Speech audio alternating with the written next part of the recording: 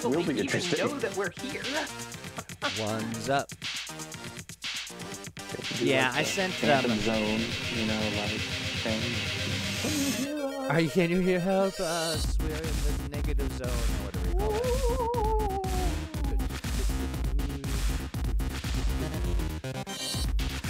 Let us know, friends, if you can hear us as we sort of hang out here in the ether. I see we got a couple people, 4 people. All right. Stuck around, friends, and I appreciate it. We appreciate you. Can you hear me?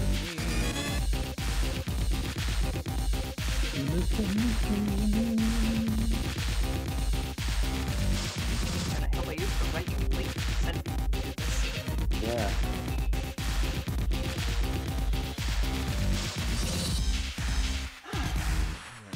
Sucker down. We're gonna turn this sucker down, and then I'm gonna do this. That's how you can tell we're getting old. Let's turn this party down! Oh yeah, so you ready to get this party relaxed? You ready to get this party over with so we can go to bed at a reasonable hour? Right. Is this a party? What's happening here? Wow, wow, wow, wow, wow, wow. Just the music I'm hearing. Okay, let's double check and make sure that we... Can you hear? You don't hear no voices? No I'm hearing voices, but that's normal. Yeah, same. Okay, good. Sean Vieira hears us. Sean Duggan says, indeed, very fashionably late for Sean's to be late. Yeah, Yes. so if you were banking on, so I think our options were tech, if it was going to be audio or visual or human or flawless. I'm going with flawless still because, well, actually, no. We were Troy knocked had out. to run through a gauntlet to get back to the streaming equipment, and I'll as tell I ya. understand it, there was a series of air vent crawls. That's right. Yeah, and then I had Yep. to like And- put a box on and kind of walk around and under the box so that the guards wouldn't see me. They just see a weird box, sort of walking around. And I understand there were German terrorists. there That's were. very exciting, Troy. Yeah, it was. Yeah. We were in the Yakisoba building, and I can't remember what is the name of it? Yakitomi. Nakatomi. Nakatomi Plaza. But not like the Yakisoba building, actually. Yeah, but now it's the Yakisoba building. It is. I gotta When tell we you. invariably do an adventure that is just Die Hard for mutants and masterminds, Mhm. it'll be set in the Yakisoba building. I gotta tell you, there might be a missing lunch in the equation. So, wow, you two, good to see your digital faces, and it's good to see everybody who's hanging out with us. Welcome to Mutants and Masterminds Monday. I'm your disembodied voice, Troy, and you would think, being disembodied, that I would have been able to get into the building that I was locked out of, but it's pretty airtight. Pretty airtight. But the other thing I wanted to say is, wow, we've got a lot of stuff cooking. We've got some Patreon stuff to talk about. We've got some product stuff to talk about. And Crystal, we brought a special guest today. We did. Yeah. We're releasing Astonishing Adventures to the Moon later this week.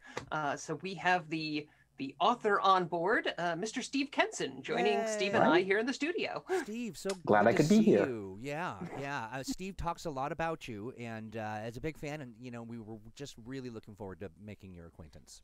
Well, I'm glad I could work it into my schedule. Yeah, nice to finally have you on the show. Yeah, really, absolutely. I know that you said you were usually occupied at this time, but I do appreciate it. And so, tell us a little bit about what you put together for fans of Mutants and Masterminds. So, To the Moon is a bit of a change of pace, although we did do Prodigal Son, which was also a sort of outer space, off of Earth adventure. To the Moon starts out on Earth and eventually gets you out into space. Where in space, though? Right? It's right there in the title. It gets the characters to a nature preserve in Farside City on the dark side of Earth's moon, where they get to encounter a very high quotient of simians. In this, it's all sharks and simians for the first 75% of the adventure. Yeah, it is all sharks for the first half, and all simians, primates in general, for the middling section. Yep, You know, it's all monkeys and apes it's and giant alien blobs. It's super interesting. Our good friend Jonesy said earlier when we were kind of talking about my adventures in getting in, with locks and keys. Jonesy said sharks with lasers. Yes, Yes. as a matter of fact. Actually, I believe it's tasers. Oh, Yeah, I think it is, technically speaking. wow, that's yeah. What do you call a shark with a taser? Taser shark. Oh, I was thinking something That's like what it is on the tin, a shark taser. A shark. No, that's not going to work. Never mind. Like a shock? A shock. Right. Like a great white shock? Great white shark. That's perfect. Some you came in from Boston. That's a really bad Boston accent, but Oh yeah, That was terrible. It's I'm not even from Boston. I'm offended. I love it. Well, that sounds super fun. So, is the name like the To the Moon? It kind of references an era of television, which is just kind of a fun thing to sort of reference. You're going to the moon to fight some. Yeah, it's a little of that. It's a little Jules Verne, because one of the characters in the adventure is Tesla Girl, who is our resident misbehaving steampunk genius, who is obsessed with the Victorian era and Victorian science fiction. So there's a little H.G. Wells and a little Jules Verne inspiration as well for the trip to the moon. Well, people are just going nuts over. They're going ape over it, maybe. Sean says, I think Sean Vieira was talking about the Yakisobi adventure, and so we'll keep you posted on that one. Sean Vieira says, I love the miniseries From the Earth to the Moon, so you have an easy sail here. Randall Cram says, interestingly enough, there is no dark side of the moon, really. Well, it's far side of the moon. It's all dark, yeah. But there is a far side. I guess all sides are far, really, depending upon your perspective. But also, Pink Floyd might have an issue with that. And then, Ryan Thomas Bass says, shut up and take my money. And Charlotte says, love it. Awesome. Well, Right? Adventure's going on sale this week. It's got gorillas. It's got sharks. It's got a shark man. Yeah. Abandoned subway stations, teleporting monkeys, alien ruins. Packs in quite a bit. Yeah. And a shark man, you say? Oh, yes. Did we not mention the shark man? He's a shark. Yeah, he's a man And a shark. man.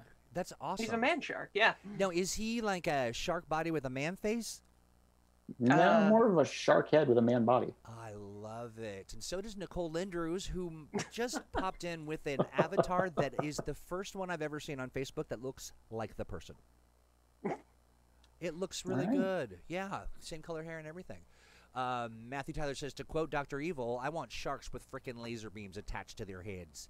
We deliver. Sorry, the best we can do is like electro cannons. Yeah, Right. electric cannons and a man shark. You see, the problem... In this economy, I mean, lasers, really. I mean, the problem is that light-based weapons in general are just really inefficient for underwater combatants. It's true. Good point. Yeah. You need the special blue-green lasers, and those are even more expensive. Light diffracts so much faster in water than it does in air. Very true. Very true. Sean Duggan has a question here. We should talk about the Patreon, I suppose. I suppose. Maybe we'll do that after we talk about. So we did finally address the long-awaited fast food. Yes, I'm so inquiry. sorry. We didn't realize that hadn't released back in the holiday season. We thought for a festive holiday treat we'd give you all Happy Meals. Non-branded meals that make you happy. Absolutely, Right? yeah.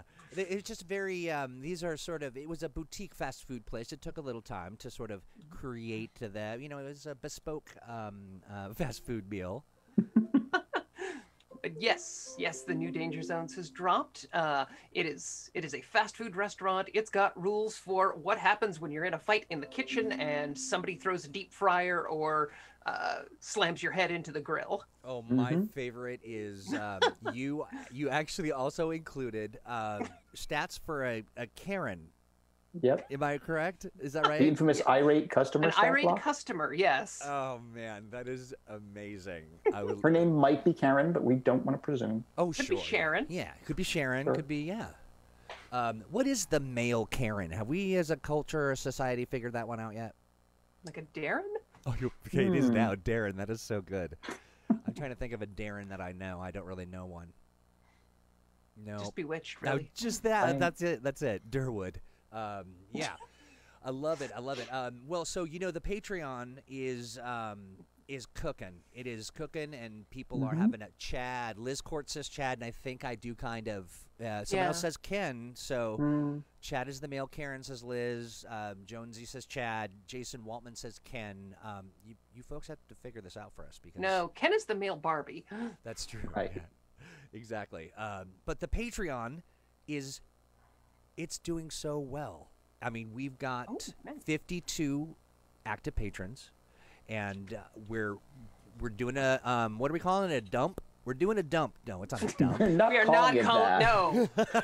We are absolutely not calling it that. I am putting my foot down. I draw the line at dump. Yeah, so we're doing a dossier exchange. Wherein, that's going to happen after the program, and it'll happen always, generally speaking, around, the end of Mutants Masterminds Monday.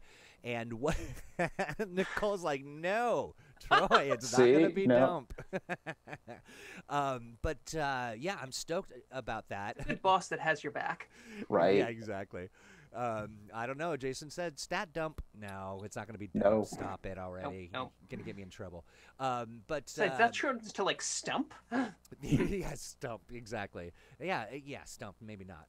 But yeah, so we're getting that stuff ready. I believe who is it? Who gets revealed today? Oh, today should be Ember. Yes. Today's Ember, the pyrokinetic member of the Scions. Nice. I Hey, am I want to big say fan hi. of fire. Oh, me too. I want to say hi to Rainbow Sky, Gay and Proud, hanging out on YouTube. Good to see you, friend. I'm glad that you're here. And Ryan Thomas Bass says, I like the progression of release now. The TT Codex was extremely useful. I'd love to see a multiverse book. Worlds of Freedom was great, but more in line with the Codex. Cool. Excellent. Very, very nice. Good to know. Yeah, Yes, absolutely. indeed. Now, just as a quick reminder for everybody, you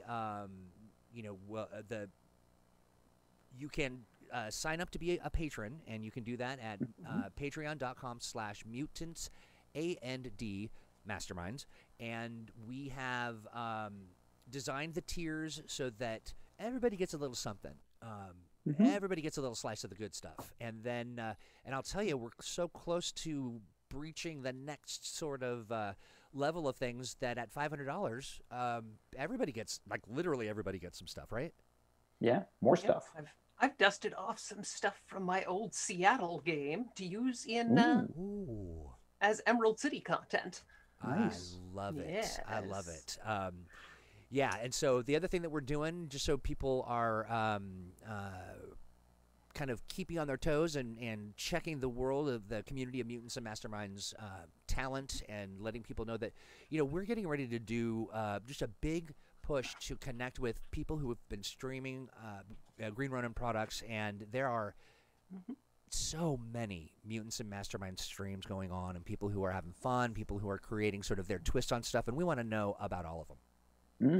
Yeah, absolutely. Yeah, get some guests, get some stuff there. Thank you so much, Jonesy, for dropping the link in there. That is very much appreciated.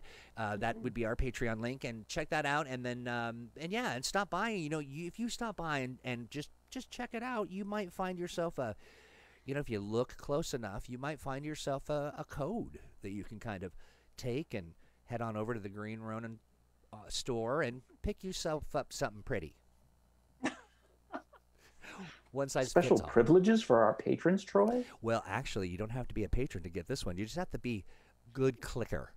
Going to be a good clicker. But that's just the thing we do. We're just so, generous, I think the word is. But speaking of that, let's go back to Mr. Duggan, I believe it was. It was one of the Seans. I'm just telling you. The Seans are, they're Seaning. Seans are full of questions. They are full of questions, and they're always good. They're always good. I will admit to breaking out into a bit of a sweat when I see a Sean post a thing, because it means maybe it's something I forgot. 9 times out of 10 it is.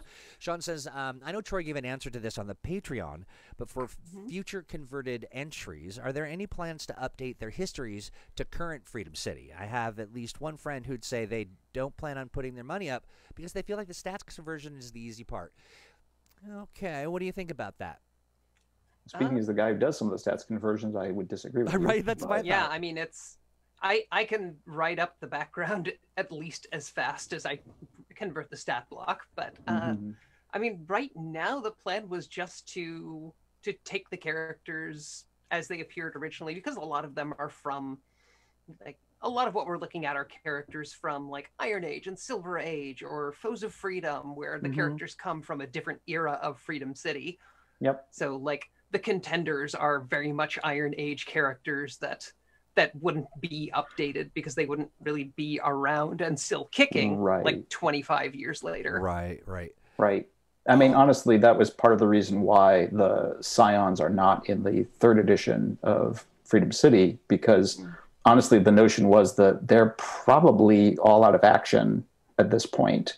That their incredibly dysfunctional family probably went their own separate ways at some point in the past 10 years. There's already, in their 2nd edition history, there's already a lot of discussion about how some of the Scions want out, and are looking for an opportunity to get out from under their grandfather's thumb. So it seemed kind of unlikely that 10 years down the road that nothing has changed so far as that goes.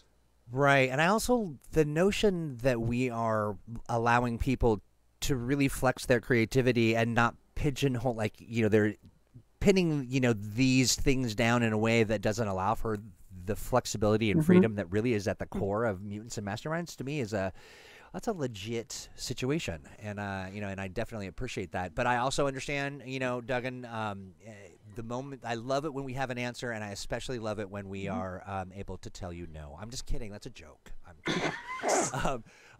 But this is why Troy isn't in customer service. Right. I'm just in relationship building. Let's see. There's some great comments here. On the subject of fast food, I'm still waiting to see a villain called the Pitmaster, complete with barbecue-themed minions and a lair called the Smokehouse. Yeah, that's, Matthew, I'm starving, and that helps. That helps a lot. Let's see. Making some notes real quick. Yeah, you had. Right. Jason Waltman says, one thing I would enjoy running a low-level pulp adventure capped to level 5. Okay. That's really low level, but yeah. I mean, I still think that would be like a lot of fun. It's very niche. We are planning to do some low level, like street level adventures later this year, but those are probably going to be, I was thinking around PL7 because it's heroes just getting their start. Yeah. 5 would be a fun pulp level, but it would. And you could do some interesting PL5 stuff, especially if you bump up the power points the characters get a little bit, but keep the power level low. Yeah, you definitely need to work in, like, focus in on your niche protection. Make sure everybody's got like a couple of unique skills or advantages, and then opponent wise, like at that power level, everyday criminals are a pretty big threat. That's true. There are moments during the stream where I just sit and I just look at your digital faces and just soak in this whole process. I absolutely love it. And I didn't want to interrupt, but I do want to say Owen Casey Stevens, who, the star of Thursday with Owen Casey Stevens. Wait, the Owen Casey Stevens, the nicest man in gaming? Yep, the nicest man in gaming. That's it. That's the guy. Says the Pitmaster orders assassinations by calling for his minions to take out someone. His attacks are mostly drive-throughs. Oh, every assassination comes with a side of coleslaw. See, this is so good. I mean, there must be some kind of a daytime Emmy for streamers, right? Because I think we qualify for some award. No, we really don't. We really don't. You do not want there to be awards for puns. No. Oh, you know, Let's not encourage that, shall we? There is a porn pun. What am I even saying? Pornography. A pornography contest in Vegas, and they all get together and they do get an award. So maybe I'll submit a video and see how we do. Would you like, in Casey Stevens, would you like to be fried for that? That's so good. This is fantastic. Someone says, I want to take on the mad scientist. That's Jason Waltman. And Liz, of course, saying, you know, well done, Owen Casey Stevens. Feeding the beast as well, more of a medium rare, but... This is so good. Oh, Charlotte, that's a good idea. Charlotte says, need a pun counter on the screen. Yeah, I like it. Maybe we'll just call Again, that will only encourage the puns. Yeah, exactly. I mean, do you want more puns? Because this is how you get more puns. I love this. So Game Master Toolbox over on watching via YouTube said, would Pitmaster be low and slow or hot and fast? Well, low and slow, obviously. Low and slow, right. Yeah. Game Master. This is Pitmaster, not friggin' Hot Dog Master. Right. Yes, exactly. Game Master Toolbox, you had mentioned that audio was a little low. I've slid some dials and done some twiddling here. Tell me if that sounds better. Let's see. Randall Cramp says the very basic rule to remember with the M&M product lines is that the world of freedom is a growing entity. True that. It changes and the characters grow as the years go on, and comics have far more conservative rate of age for characters if they grow at all. That being said, each and every one of you who runs the game, that is now your world, and you get to decide how things are, and if you want to go Silver Age, those characters will still be active, and yeah, that's really, really good. That sums it up. That is the very nature of what we're trying to do. So I appreciate that, Randall. Let's see. Charlotte says, "Well, I'm not sure what that refers to, but I'm sure it's something great." And and the Punny Award. Okay, Jason, I like that. The Punny Award. Okay, I just if there was an award, would it be for puns or just like general program excellence? I'm not. Yeah. I'm not really. Well, the two are definitely mutually exclusive. We're definitely excluded from program excellence. Like on so many different levels. Cross-discipline boo on that for us. Let's see. We've got Owen Casey Stevens back with the meat villains, I guess, is our thing today. Let's see. Hot Dog Master, prepare to see the horror of how the sausage is made. Owen really wants us to come and watch his stream, doesn't he? He really does. Yeah, he definitely does. It sounds like my volume has dropped. Because we could come up with some suggestions. We could definitely go to Owen's stream and help him along. I think that you might want to. Yeah, Owen definitely does. You know, and it is, I got to say to everybody who hasn't checked out Thursday, it is one of those things where, you know, I've said it before, the man is unflappable. It is really difficult to cause grief to him. A great many have tried to flap him without success. No way. He will not flap. He refuses to flap. Thank you, Sean. I'm working on that. Who knows what's going on? Not me. I'm only here to be obnoxious. Speaking of, feedback on the Patreon, Troy, we're getting to the point where our upper tier patrons are going to be getting the opportunity to vote on some things. Yes. Yeah. Tell us about. They get to vote on the next set of stat blocks we're going to convert over for them. So we are looking at one of my personal favorites. I mentioned them earlier in the stream. The Contenders, who are 4 heavyweight boxing themed supervillains from the 90s who have respective weird powers. For example, Bare Knuckle has bare knuckles. I love it. And we're also looking at classic starter villains from 2nd edition, Rant and Rave. Yep. We are thinking about updating the Golden Age Crime League. So they are like old 1930s and 40s supervillains. Oh, I like it. Yep. So real quick, so we've got the 90s wrestling quad. Boxing, but boxing, yeah. And then we've got these classic villains. Yeah, Rant and Rave. Rant and Rave, nice. They're a brother and sister who got superpowers. One of them creates audio illusions, and the other one creates visual like illusions and blasts, and when they team up and use their powers together, they can just destroy everything.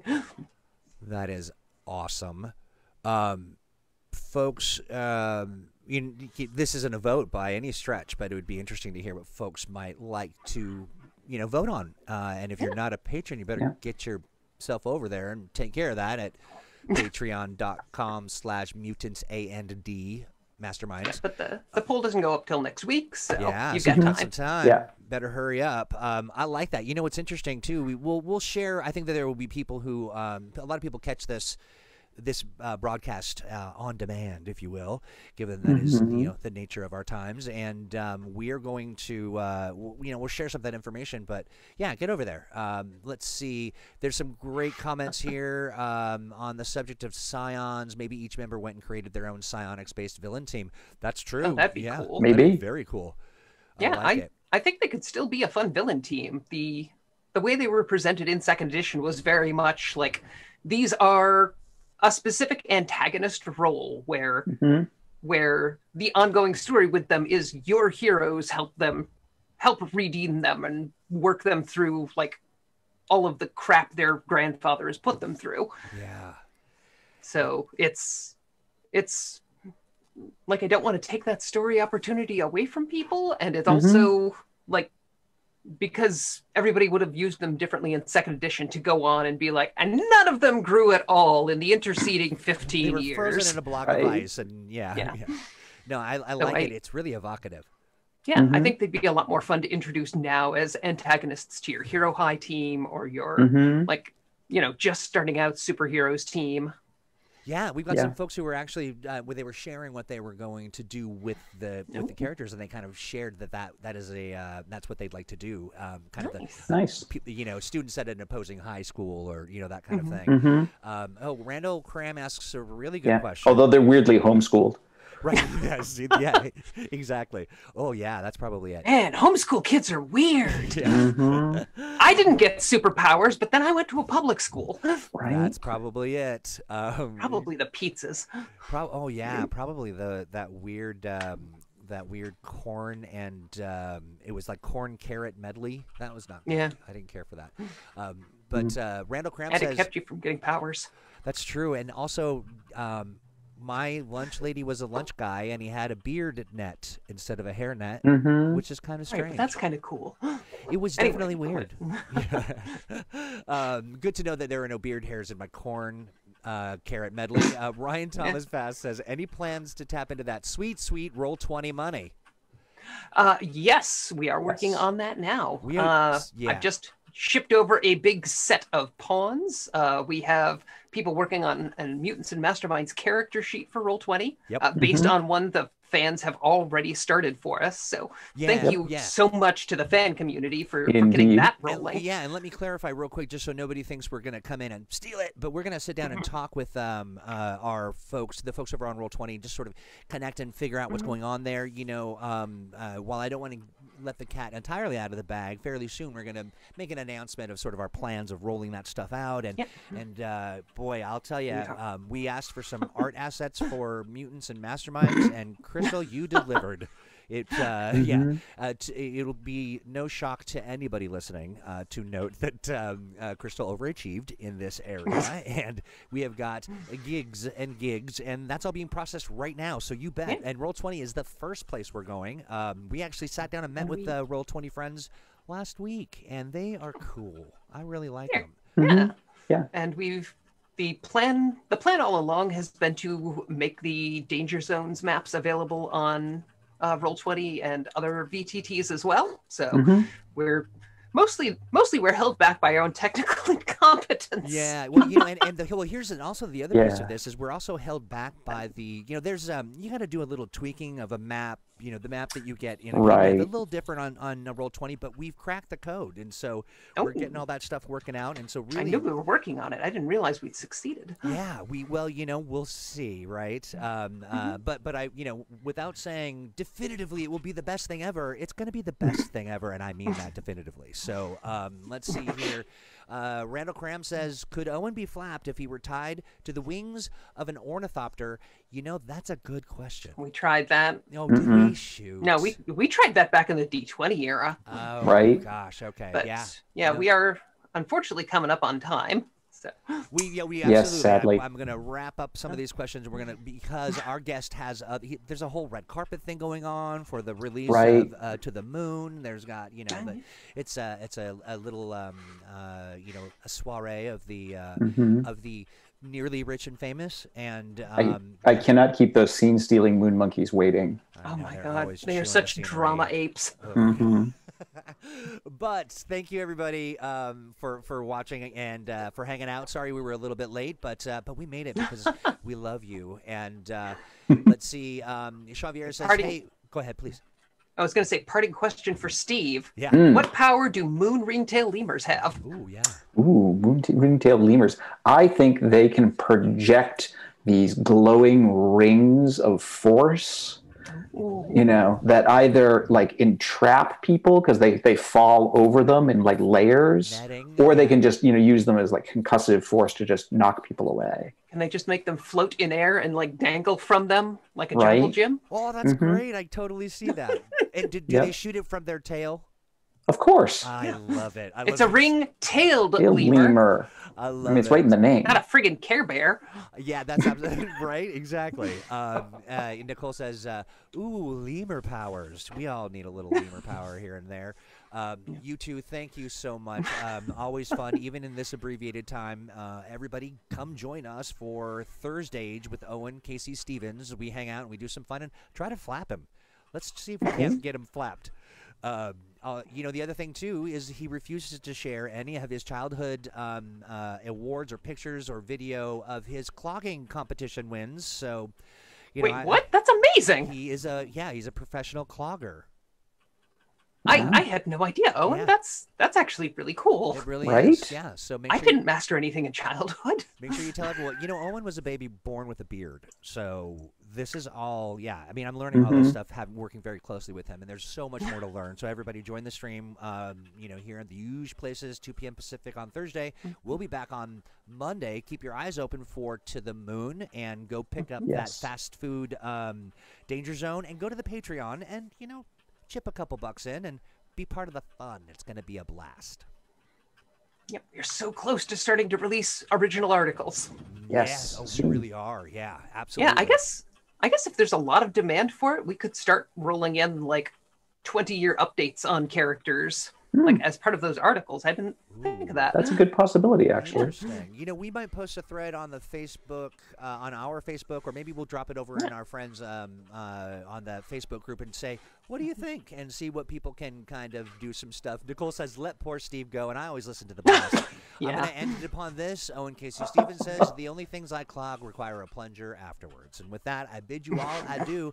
Thank you, you two. Goodbye, everyone. Bye, everybody.